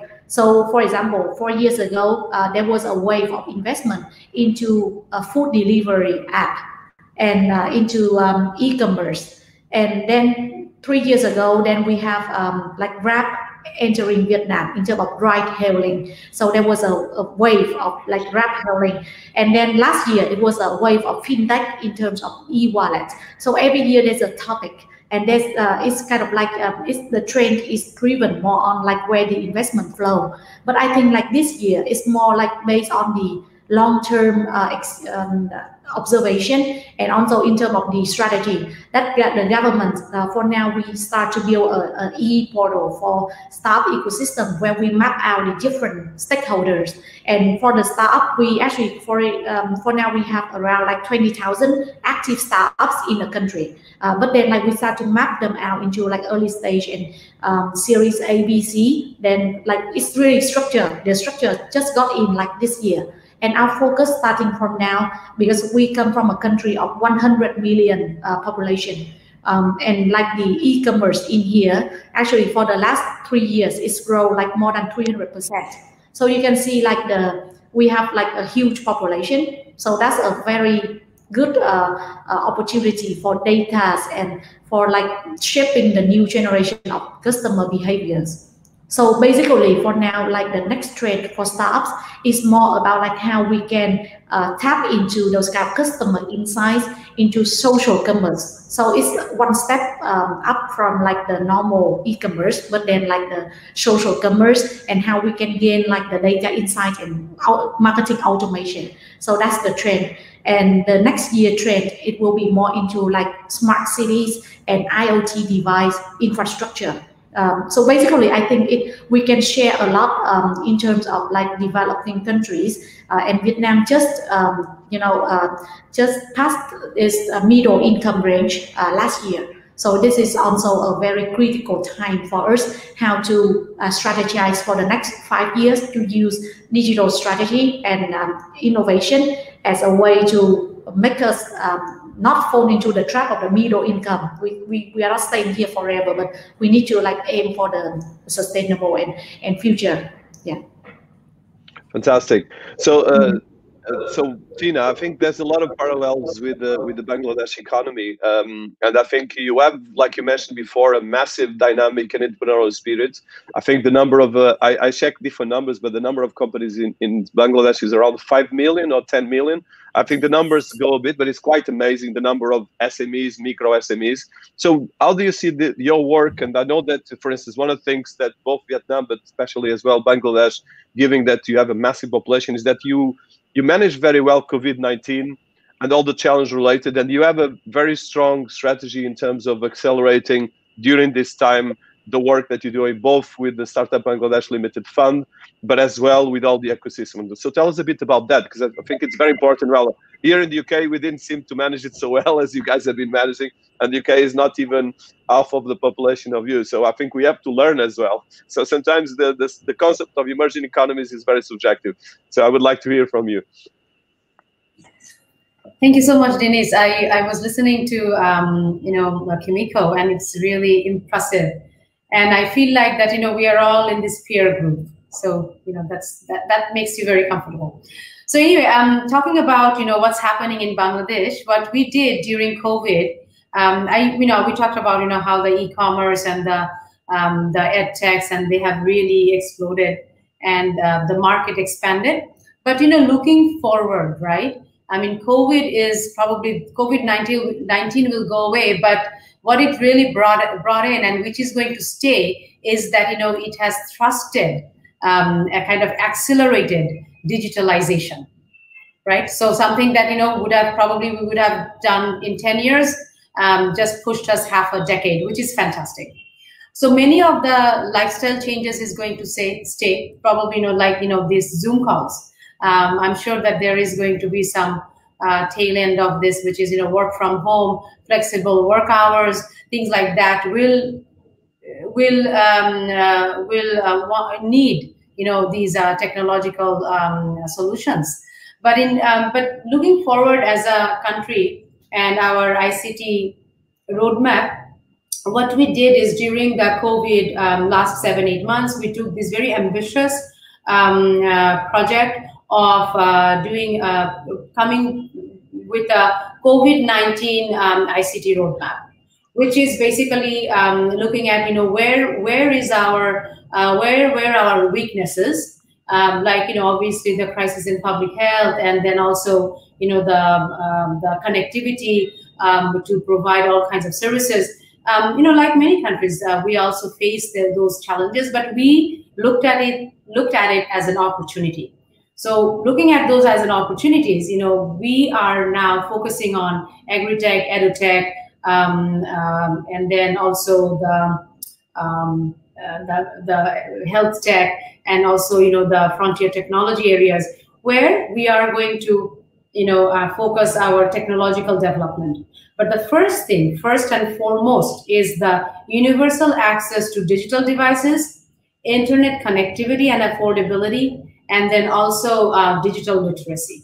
So this is something that is going to be the motherboard, where if this is taken care of, then all these different verticals that we are I just mentioned, the citizens can get connected with a digital device, and then they can get all these different type of services digitally, especially the government services. 2,500 government services, we want to make sure the citizens are getting digitally. So this is creating a lot of opportunity for our startups, right? So digital commerce, we have the logistics startups, the agri-tech startups. There is a big thrust on MSMEs, because they are one of the largest employment generators in Bangladesh. They have about 87%. I think that's the number. But it's a large number of employment that is being generated by MSMEs.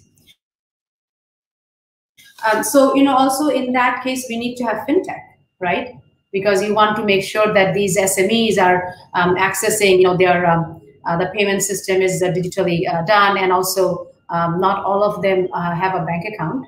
And then there is this credit rating, alternative credit rating. So all of this is basically going to create a huge trust in the startup ecosystem, and with that, and with Startup Bangladesh Limited, and government has some other technological plans, like I mentioned, BHTPA. There is also the special economic zone. I think Alex mentioned something like that, a special zone. Bangladesh actually has that, and that is, the garments factory is a big sector in using that zone. So what's going to happen is, we are going to create not just a startup ecosystem, but the angel investors will come. The banks are going to create into venture capital funds, which is going to provide the funding. So the Startup Bangladesh Limited, this platform, these initiatives of the government, they're just a catalyst, okay? And the ultimate goal is for the private industry to get engaged and really ignite the ecosystem. So that's where we are right now. No, amazing. And I think it's congratulations to all the work done. So I think what I see is that the dynamics are amazing. So Alex, I know that Ukraine, with 43 million people, is still quite a big population, has been really on the cutting edge of technology. And even with all the challenge, because like you mentioned, just came out of a war, and you came out of a lot of things, but you have a very, very dynamic and a lot of cooperation between the economics, like you mentioned, the government is the biggest business angel, which is a great one, and I think congratulations for that. I think all governments should follow that. So one of the things I saw that you were very successful is the relationship with big corporations that have actually technology departments in the country. And as well, there's a lot of relationships on that. And I know that you've been as well creating a lot of policies to accelerate that. You mentioned different areas. I would like to hear about that work.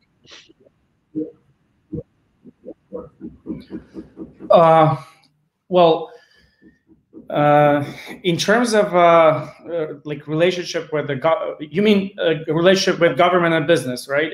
Yeah. In terms of and as well IT with big corporations. Yeah. I know that big global corporations are having IT and tech departments over there in Ukraine. Yeah, sure. Well, like even more than 60% of Ukrainian IT is they are software outsourcing companies. So they basically work for most of their Fortune 500 companies in the world. Like a couple examples, like a lot of stuff from Boeing being done in Ukraine. Deutsche Bank operations IT system is being built in Ukraine. Then if you sit in any car in the world, like Mercedes, Volkswagen, Audi, BMW, all the computer software is being built in Ukraine too. I mean, what you push on the screen is being built by Ukrainian engineers, in all these cars, and many more. I mean, there's so many things.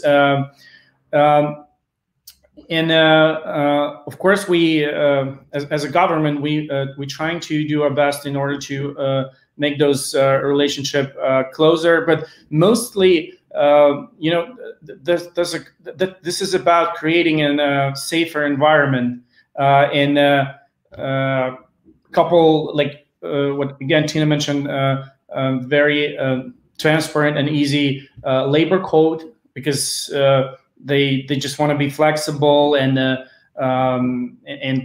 people travel all the time. Well, before COVID, obviously, yeah, and they want to be like moving from one project to another very easy, and that's something that we're trying to come up with as a policies. Also, it's a matter of taxes. I think we made one of the lowest tax rate for IT industry. It basically like 5% plus some social expense around less than 2%. So basically it's like 7% on the labor taxes and very low corporate tax, which is very close. I mean, it's almost zero. So IT industry in our country, one of the top priorities, and specifically for the president and the cabinet minister. And we believe that we can grow it 2 times in just a couple of years, maybe 2 years, and involve like half a million people, highly experienced training engineers in Ukraine. So that's like a major goal that I'm in charge of, basically. And another matter that I'm totally on board with Tina again, that COVID actually created a lot of opportunities, because like in Ukraine before COVID, everything was on a paper and everything was offline. So once COVID hits, and we also we implemented lockdown on the spring. So our Minister of Digital Transformation immediately started doing a lot of things, and we had total support of Parliament. So we moved all the interaction between government authorities online. That was the first step. Like we started able to work completely online. Then we also created a platform called Dia Business, which is basically a platform for business to interact between each other, and then called Dia Education. That's a platform for increasing digital literacy. And that's the funny thing, that expectations for like once we made a plan like that would be really great if we can involve at least like 50,000 people in a couple of months after start. But once we released it, it was like 120,000 people, and now in just half a year, we actually tested and give digital literacy courses to more than 300,000 people, and of course there was involvement of business for that.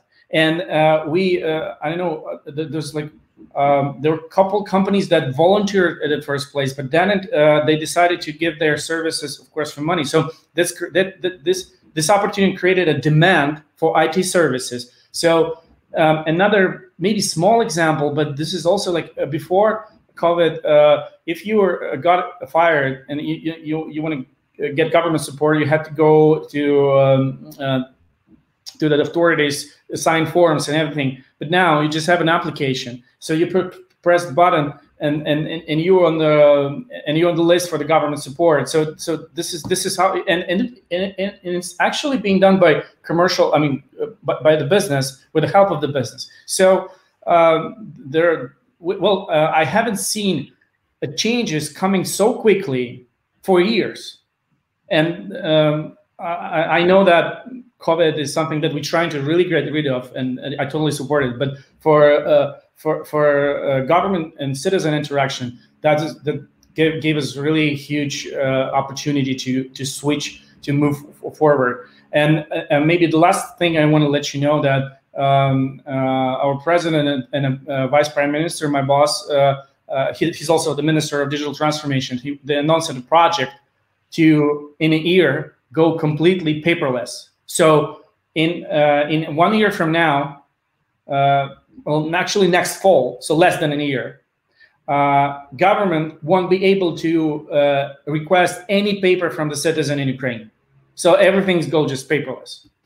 So that's, I think maybe I was trying to address your question, but I hope I did it. Thank you. You did it very well. Congratulations, first of all. I think we need that in the UK, I think in the US, in a lot of other countries, because I think what you're doing is cutting edge. And I think this experience is great. You can share it between you, but there's a lot of synergies. And it's really, I think special digital literacy is one of my fights, because I think we have a challenge for us. I've been working with big governments and big corporations where people don't know how to use even a computer properly. So this is actually at all levels, and it's really a big challenge. But for instance, yesterday we had a panel with some of the leading minds in AI, and that's probably my next question, is that we are going very, very fast. So what you're doing is the way to go, and this cutting edge, but there's not the other way. And I think if you look at a quote recently from Harari, from the 20 lessons for the 20th century, is that we're going to have economies that will become data colonies of other economies if you're not strong on this. So it's a provocation, but I think this is critical. So Luisa, being in one of the biggest global conglomerates and corporations in technology, but as well in telecoms, and as well being multinational. So you have in one end the Latin America experience that is emerging markets. Then you have Europe, where you have UK and Spain, there are leading economies as well. So can you tell us a bit how you've been bridging both the technology sector as a company that is a technology provider and one of the biggest telecoms, but as well on the WireX, where you're doing a lot of trends, you're working with some of the leading minds and as well personalities. So, and as well between the different economies, because one thing is UK, the other thing is Latin America, where we are the biggest telecom provider. So a bit of that overview, I think is interesting as well to bridge with everyone is doing, and a bit of context about COVID-19. I think it affected everyone. I would like as well how you are tackling that. Yeah, definitely. And you know, the good thing about being a multinational company is that we are able to generate synergies, you know, between countries, different organizations and areas inside of Telefonica. So the way we see it is that we want to be able to generate wealth, not only for Telefonica, but also for the countries and the societies where we operate, you know, by and technology has a fundamental role on it, you know, and we have seen it during the lockdown, especially, you know, because everything was stopped, but technology was the tool that allows everybody to continue operating, you know, to maintain factories open, kids going to school, everything. So I think it's clear how technology is a key asset in any country, no matter where you are located, either in Europe, Asia, Latin America. Connectivity, it's something that it's essential for all of us, and that's why also from Telefonica, you know, we see that we have gone through many different challenges through COVID, but we also think this is a opportunity, you know, to inspire us to build a better future, and that's why we have created at Telefonica a digital deal, you know, to build back our communities, our societies, our economies in Europe and in Latin America, to define new rules, you know, based on strong values, and to be able to put people at the center of the equation to build more sustainable societies. And to put the focus also on WireX, what we want to do is be able to invest on startups developing products that could become massive. So products that could be used at the same time in Vietnam, Spain, Rio, you know, anywhere in the world. And we are putting our focus especially in those areas that were reinforced due to COVID. So anything related to education, environment, reducing the digital gap between societies, but also between generations. You know, something that we have seen during this pandemic is how elderly people start to get more and more engaged with technology and start embracing it. So we think that there is a great opportunity for all of us, and we want to be able to discover those companies developing innovative solutions, no matter where they are located. So from our side, we will be ready to help all those entrepreneurs to scale up their businesses.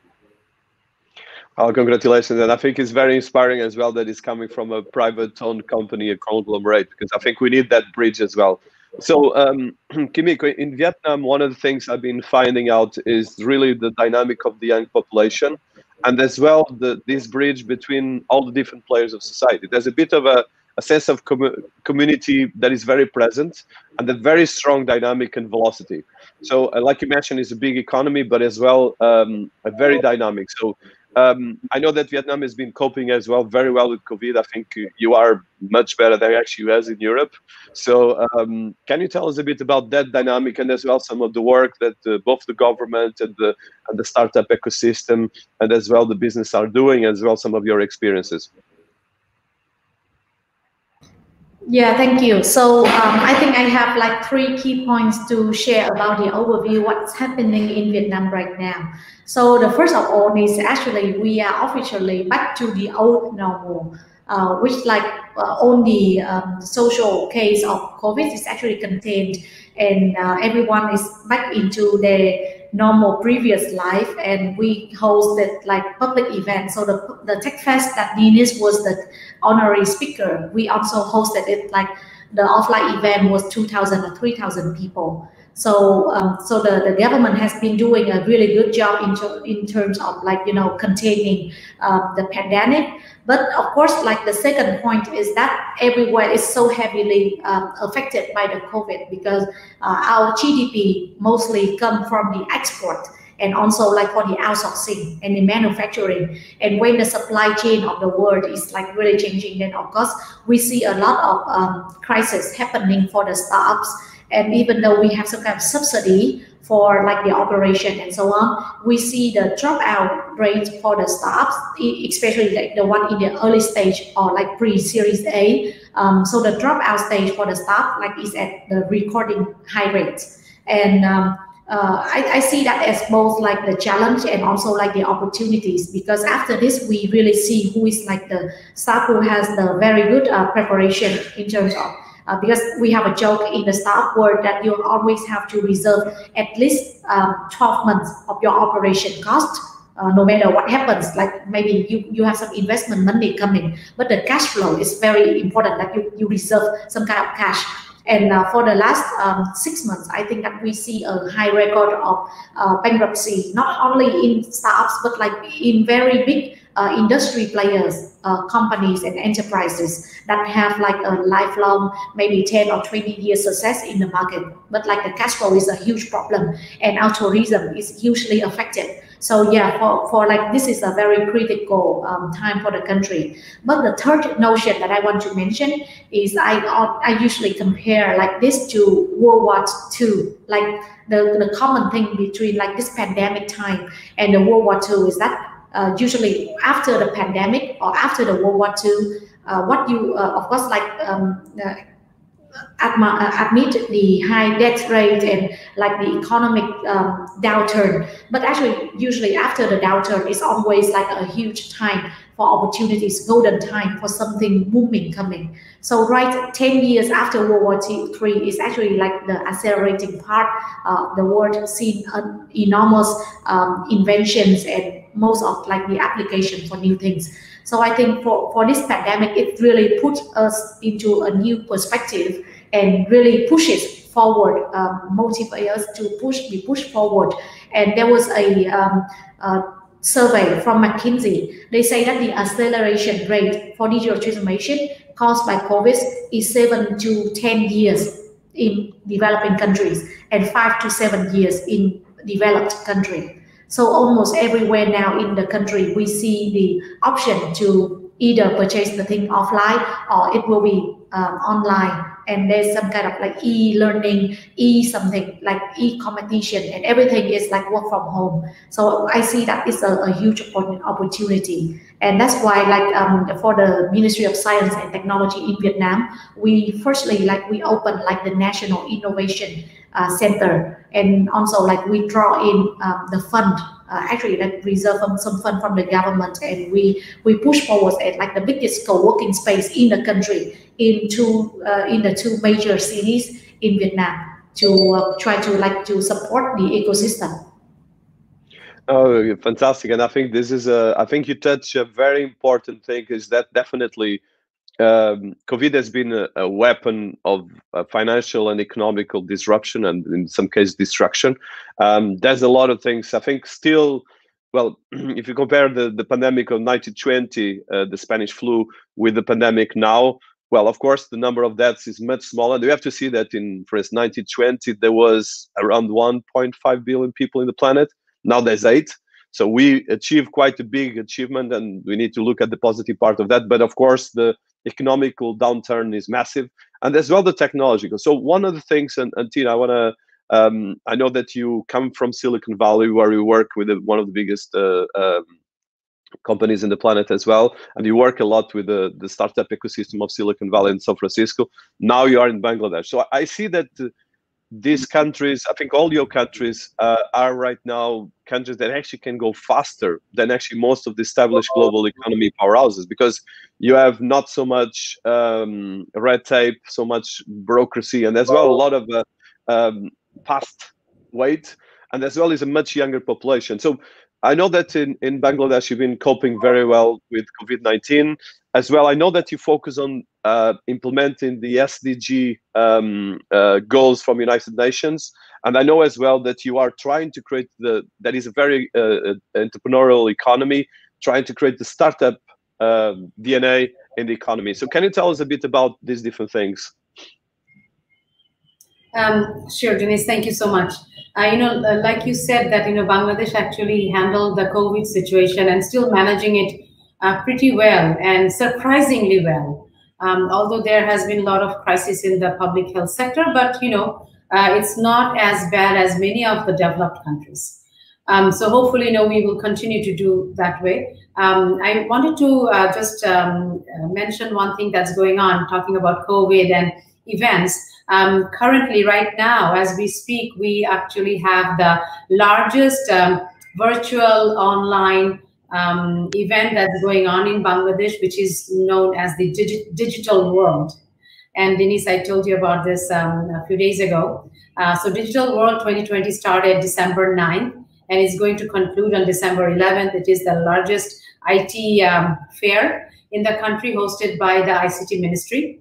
And, anything about ICT startups, it's there and it's global. So we have, ministerial conferences and representatives from global companies and whatnot. So I would encourage any one of you and whoever the listeners and the audience to kind of check it out. So going back to your question about, what we are doing, right, with startups and whatnot and COVID. So a couple of things I'm going to specifically mention about our post-COVID roadmap and the big things that we are working on, especially to help the startups. One is, we are looking into developing a national policy and agenda for startups, so that we can incentivize the angel investors with taxes and different type of financial incentives Also, we are looking into working with regulators, especially on the fintech area, because anything that's related to fintech, regulators are involved, especially the central bank and whatnot. So we are looking into working with regulators to make sure that it is the regulations and whatnot is startup friendly. If there are no regulations, we are going to make policies and policies which is going to be helpful. Also on the structurings, the type of legal structures that is going to be more startup friendly. And then trying to also we have a very favorable VAT tax, capital repatriation policies for foreign investments. So, and the other thing is there is a huge trust in access to digital financial services. So on that I want to mention our flagship project that is happening with ICT Ministry in partnership with our central bank, which is the interoperable digital payment transaction platform. So in many cases Bangladesh, which is entering a middle income country status, it is not using like it's not like going from like graduating from primary school to middle school. It's actually graduating from primary school to secondary school. It's leapfrogging with technology, and that is what's happening with the digital financial services and with this interoperable digital transaction platform, IDTP, an aggregator platform where all the vendors, banks, MFSs, they will be onboarded, and there can be interoperability between all of these platforms, which will create, this is going to be a transformational impact through the nation, because if you think about it, the unbanks can use their MFS account and send money from one MFS account to the other MFS accounts, probably sending their the monthly allowances to their families who are back in the rural areas. So like the millions of the informal workers, the garment workers, all of them, they have access to these services. And the SMEs, it's going to also, for the SMEs, it's going to create their credit ratings, the credit history. The other thing is, ease of doing business is a big agenda in Bangladesh's, in their plan, in our ICT roadmap also. And then, the lastly is the investment in education and the collaboration with academia, so that, the research and development can happen with the universities and whatnot. The big agenda, all of this, is all of this is going to be kind of, there's an overarching agenda which is made in Bangladesh. So Bangladesh wants to be the startup and the tech hub, the manufacturing hub in the next 10 years. And that is our Made in Bangladesh campaign, which is basically is going to boost the ICT and emerging technologies in the country. So I would stop there. Hopefully I was able to answer part of your questions, Dinis, but I wanted to kind of mention these points. The other thing is, very quickly, this year we are celebrating the birth centennial of the father of our nation, Bangabandhu Sheikh Mujibur Rahman, and it is indeed an honor for Startup Bangladesh Limited to start its journey, a pioneering journey in this year. And next year, 2021, we are going to celebrate the country's 50th birth anniversary as a sovereign nation. So it's a very exciting time that we are passing right now. Congratulations, and I think it's an excellent work. So, Alex, I'll leave you the last word. You were the last one, so you have the last word as well. But I think so. It's been amazing, and I think there's a lot of interesting notes that I have here. And actually, congratulations to all your work. I think Kimiko had to leave us. I think she had some personal issues. But I think so, Alex. In terms of Ukraine, and you mentioned fantastic case studies. I think you need to promote it more worldwide, because I think you guys have been in the news for the wrong reasons, and you have actually a fantastic work that deserves much more attention.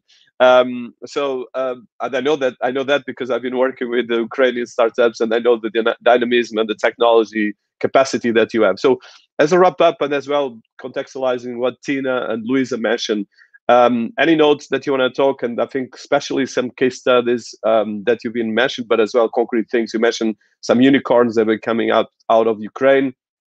You mentioned as well the work with the government policy making. So, but other things you're doing, and I think especially the digital literacy, which is critical for any country. But I would like probably, and I know that you are a technologist as well, so I know that you're very cutting edge in terms of AI, and AI is a massive, can be used for good or for bad. And at the moment, it's been mostly used actually for bad in a lot of ways. So in terms of governmental work, in terms of these areas of technology and AI, which is the most challenging topic of our time, but as well the most challenging topic of technology, of economy, because the governments that will tackle this right will be the ones as well that will create new jobs and create a lot of new solutions. So I don't know if you want to wrap up on that, and I think it's great as well to wrap up with that note. You are on mute, Alex, if you don't mind. Yeah, no worries. Yeah, I'm back. Sorry. So in terms of AI, actually, like last week, yeah, it was just last week. Our government approved and voted for concept of development of AI in Ukraine on a government level. So it basically covers education, defense, business, and some other parts, like 2 other I don't know, sectors, directions, and since we are kind of in the war state with Russia and those Eastern, so this is very important for our Ministry of Defense. They had huge plans. They have huge plans on using AI for different purposes, and they came up with really cool things, and they focus on non-human managed warfare. So that's maybe a bad thing, as you mentioned. But for on the good side, so for example, like another case for where AI is used, and also with the relationship with the government, there are due to COVID, there was a huge spike on unemployment rate. So together with the AI company, one of the AI companies in Ukraine, we came up with a solution that basically tests unemployment if they have enough skill to become IT engineers, or at least to be educated in IT sphere. So they built a solution that you basically interact with the machine, and it asks you different questions, and it's not non-linear, and then it figure out what's your level of preparedness to the IT. So can you be can you have a potential to become an engineer or quality assurance manager, or maybe project manager, or maybe delivery manager, or you be a programmer. So that's the example where we implemented AI actually at the moment. So the platform works now. So another thing that we started to it's just starting, because we recently we implemented those cameras on the road and on the streets. So face recognition.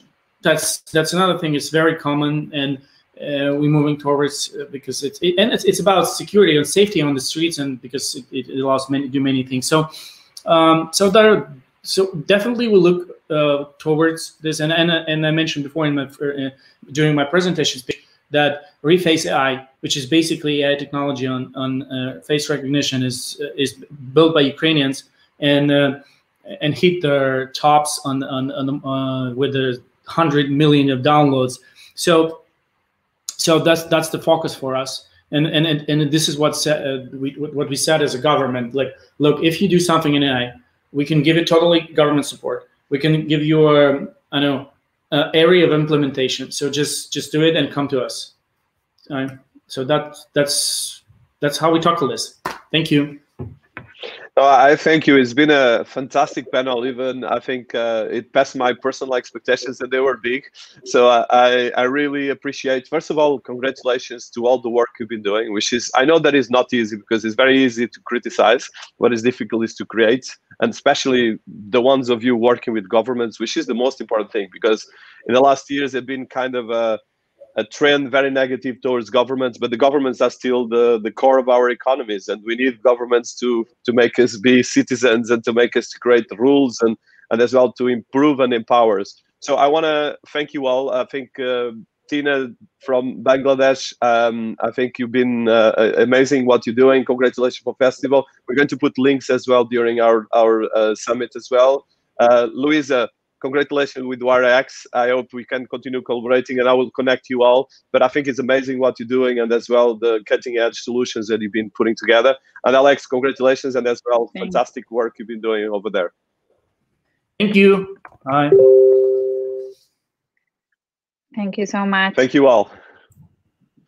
Thank you. Bye-bye. Bye. So now we're going to just pass the video as we promised from the Deputy Minister of Vietnam. So it's a small video about the Tech Fest and a small testimony that he did in the context of the Vietnamese system and what they've been doing there. So I'll put there is the last 4 minutes. Thank you everyone watching. I think we kept around between 1,000 people to 2,000 people on the live. So I thank you all from all over the world, and I'll just share this last video, and then we have a session in actually around 4 minutes. So I'll just share the screen and I'll put the video. And I hope this time the sound will work well. So just a second. I need to make sure that I take my headphones.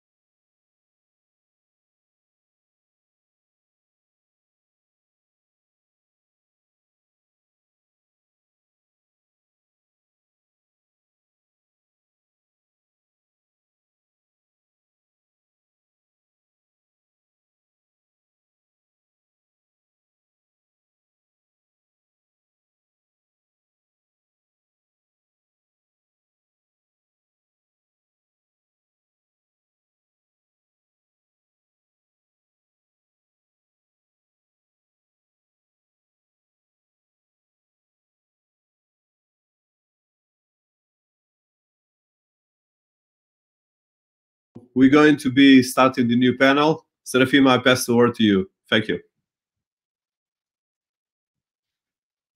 You are on mute as well. Hello, thank you, Dinis. Thank you, everyone. Thank you, everyone, for a great panel. And now we are moving to our next panel. How can frontier tech, blockchain, AI, IoT, fintech can change our government, cities, and societies? We'll see you in a couple of minutes. Thank you.